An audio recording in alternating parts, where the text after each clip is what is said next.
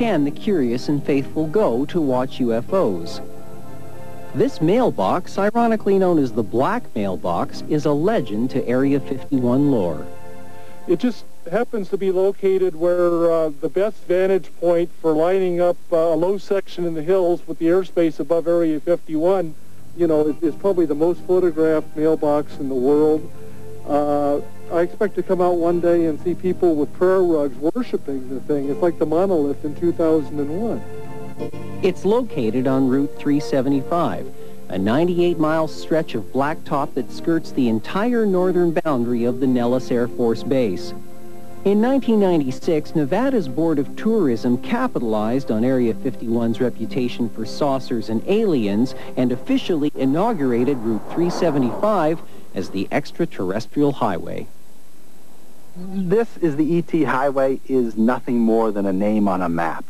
I don't think that you're more likely to see UFOs here than any place else on the planet. Yet hundreds of UFO enthusiasts continue to make the pilgrimage here every year. On most nights, revolving bands of UFO watchers gather around the mailbox in the hope of seeing experimental aircraft or alien spaceships.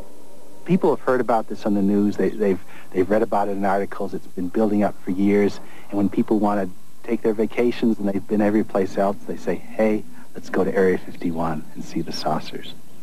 And anyone who does make the pilgrimage will inevitably come here.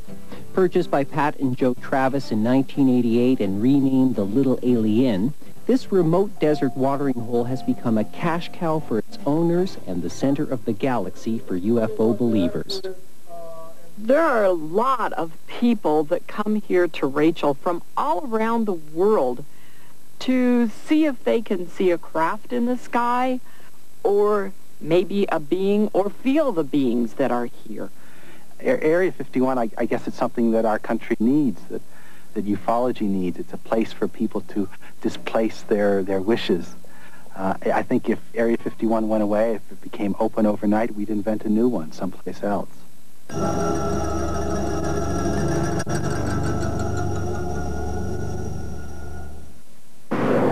Nothing has fed and sustained the obsession with UFOs more powerfully than the dream machine called Hollywood. The UFO craze of the late 40s made the film industry realize the potential for making movies about the saucers. As these extraterrestrial extravaganzas increased in both number and popularity, they addressed all the questions raised by the UFO phenomenon that science and government couldn't or wouldn't explain. Governments and science have always dealt with this subject in a very cautious, step-by-step way, never making any leaps, limiting their assumptions, and certainly protecting the domestic tranquility by not overwhelming us with information that might shock or transform our civilization overnight. Hollywood has never shown such restraint. As long as there were mysteries and unanswered questions, fascination in the UFO phenomenon could be sustained. These films go right to the heart of something that's philosophical in all of us, in terms of giving us answers to where we fit in the great scheme of things, to how vast life might be in this universe. And in that sense, they satisfy a yearning that is at one level almost a religious yearning, filling a new myth for our times. But on the other hand, they may be giving us a glimpse of something that could very well be real. Mike Orlando, owner of a movie memorabilia shop in Toronto, understands why people like UFO and alien movies.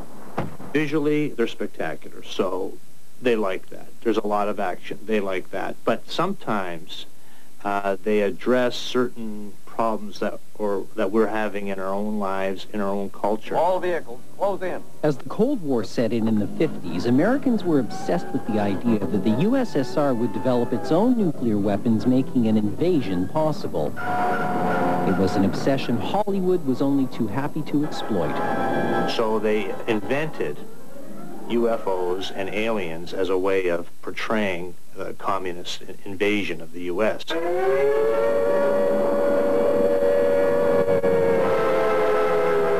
Only 3 or 4 movies actually dealt with pure life forms on another planet. Most of them were trying to deal with the communist invasion.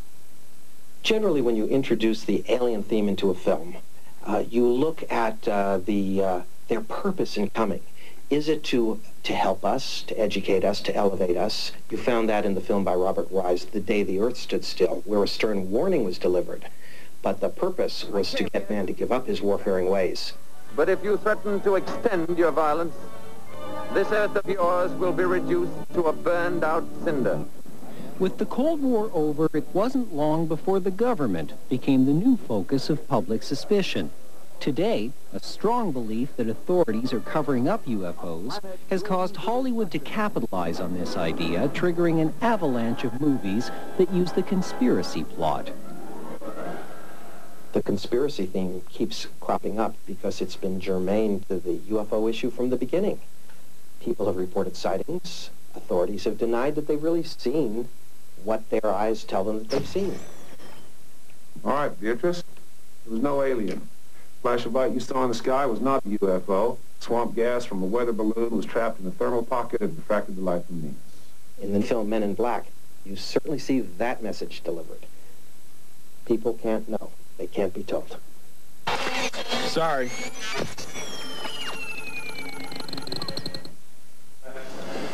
Perhaps to an even greater extent than the movies, the media has fueled our fascination with UFOs by exploiting our interest in them. The interest has always been there in what a scientist has to say about such a controversial topic.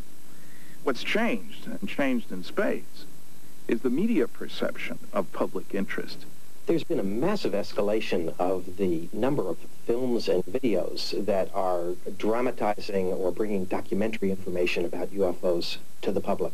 You just see it everywhere. It's been a veritable explosion in the media. With the explosion of primetime dramas which pander to the paranormal, and in particular UFOs and alien abductions, the people aren't able to really sort out fact from fantasy any longer. They're just so inundated in the popular culture with visions or images of aliens and of alien craft and of alien abductions.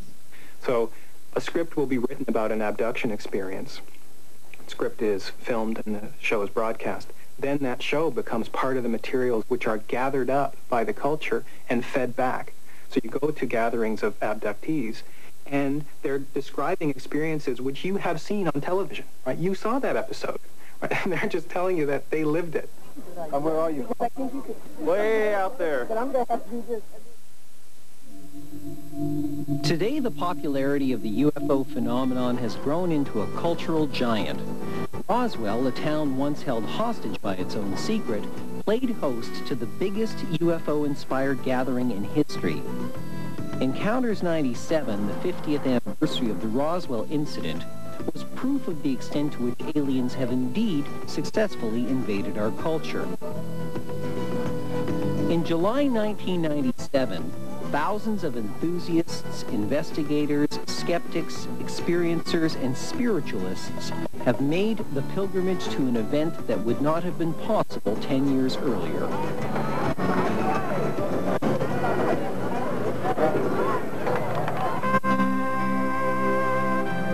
The International UFO Museum and Research Center was founded in 1991. It's managed by Dion Crosby, who has closely witnessed the explosion in popularity of the phenomenon in recent years. Last year, this time at the museum, there were 300 people, our first 300-person day. This year, we are seeing 15, 18, 2,200 people a day. By week's end, Encounters 97 grossed nearly 50,000 people, doubling the town's population. The subject has never enjoyed so much attention. It even earned a place on the cover of Time magazine. Dion's husband, Stan, chairman of Encounters 97, was amazed at the media coverage the event received. Besides getting the cover of Time magazine, we've had media from all over the world covering this. At last count, we had over 300 news organizations. Such places as Sweden, Norway, Denmark, Korea, Japan, South America, Mexico. Oh, we see all types when they come here. You know, you can look around and see the strange and outlandish. Hi, folks. We is Zarvin and Zertle Bumpus. We's here from Aurora, Texas. We is New Mexico residents, but we only been here 50 years. About 50. And mostly you see families, very normal, average, everyday Americans, and a lot of people from all over the world. Been here since '47. Oh wow! How do you like it here in Roswell? We've seen some pretty strange things since we've been here. We are believers now.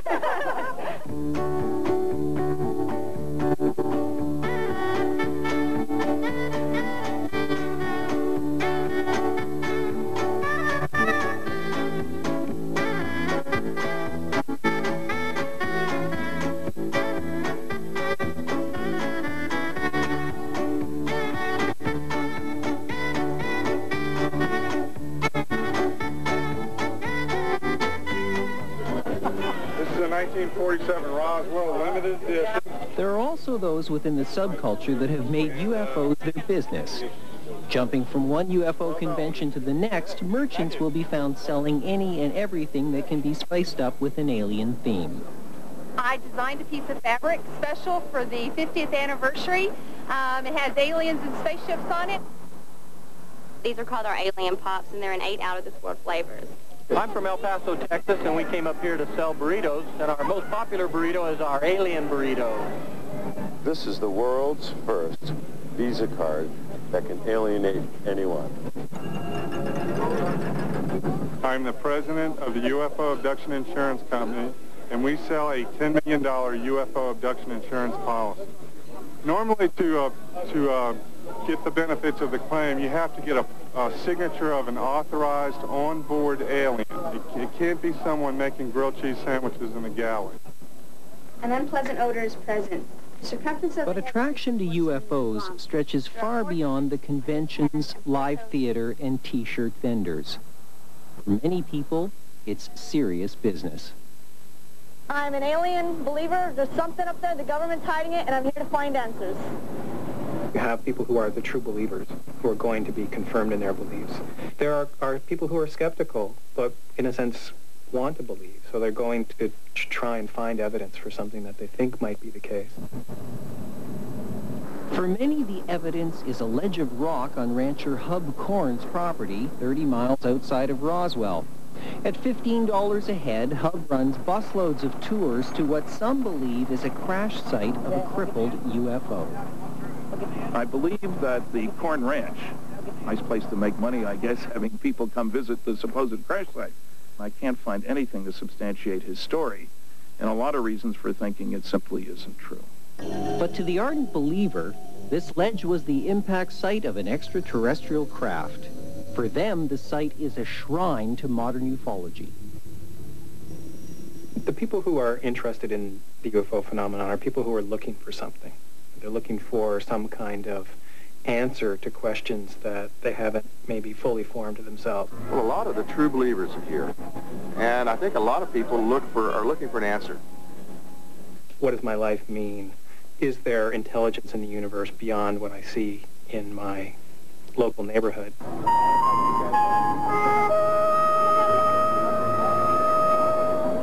I think a lot of people in the world think that we're not alone. And I personally, which is true, I think it's a little arrogant to think that we're the only people in the universe, or the only beings. So, yeah, I think that's part of the fascination.